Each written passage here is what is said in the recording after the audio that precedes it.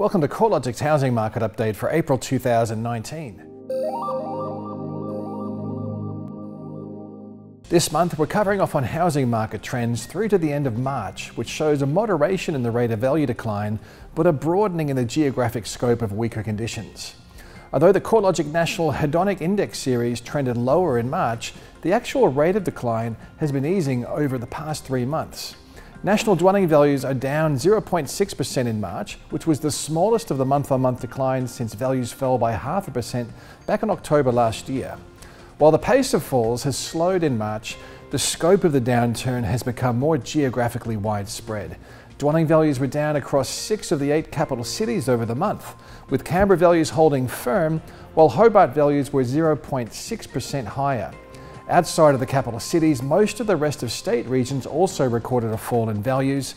The exceptions were regional Tasmania, where values were 0.5% higher, and regional South Australia, where values were up by 0.3%. The quarterly trend in dwelling values is showing a similar pattern, with 6 of the 8 capital cities recording a fall in values over the March quarter, led by Darwin, which was down by 3.9%, followed by Melbourne, where the market was down by 3.4%, and Sydney, which recorded a 3.2% drop in values. Markets where values peaked much earlier have shown a much more substantial downturn.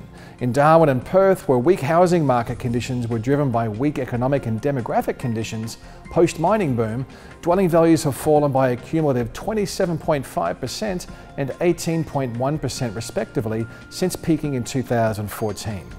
The silver lining here is that housing is now very affordable, and first home buyers are proportionally much more active relative to other areas of the country.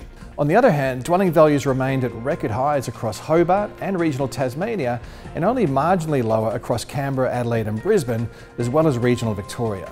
Although housing market conditions remain relatively healthy in these regions, conditions have noticeably softened over the past 12 months, with values either slipping or the pace of growth slowing materially.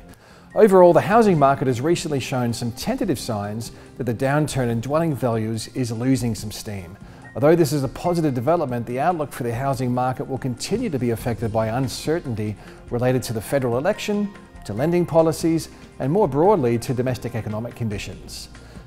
No doubt, some prospective buyers and sellers are delaying their housing decisions until after the election. However, there's no guarantee that certainty will improve post-election, considering the impact of a wind back to negative gearing and a halving of the capital gains tax concession is largely unknown. It seems a reasonable assumption that removing an incentive from the marketplace would result in some downwards pressure on activity and prices for a period of time. Another key factor in relation to the housing market will be credit availability. CoreLogic data tracking the number of housing valuation events, which provides a timely proxy for mortgage activity, has remained around 14% below activity from a year ago.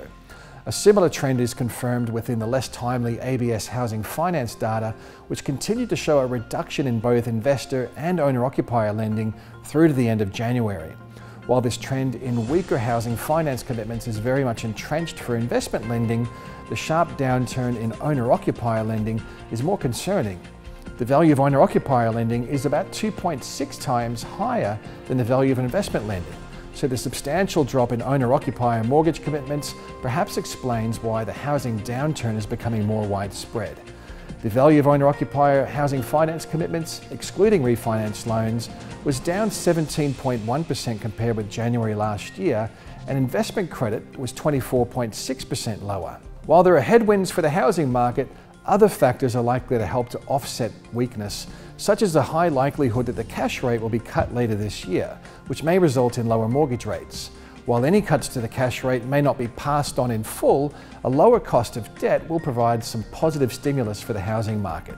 Arguably, the stimulus won't be as effective as previous interest rate cuts due to the fact that higher serviceability buffers applied to borrowers, whereby lenders are still required to assess serviceability at a mortgage rate of at least 7%, despite mortgage rates which are now available around the 4% mark or even lower.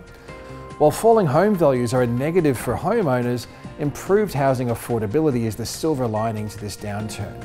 As dwelling prices trend lower or level out, household incomes are edging higher and mortgage rates remain around the lowest level since the 1960s. First home buyers are clearly taking advantage of the improved levels of affordability and less competition in the market. With the federal budget handed down this month, the federal election to be held next month, and the likelihood of lower interest rates later this year, there's a lot happening that could affect the housing dynamic. If you'd like to stay up to date on all the news and the latest housing market research, make sure you check out our website at www.corelogic.com.au.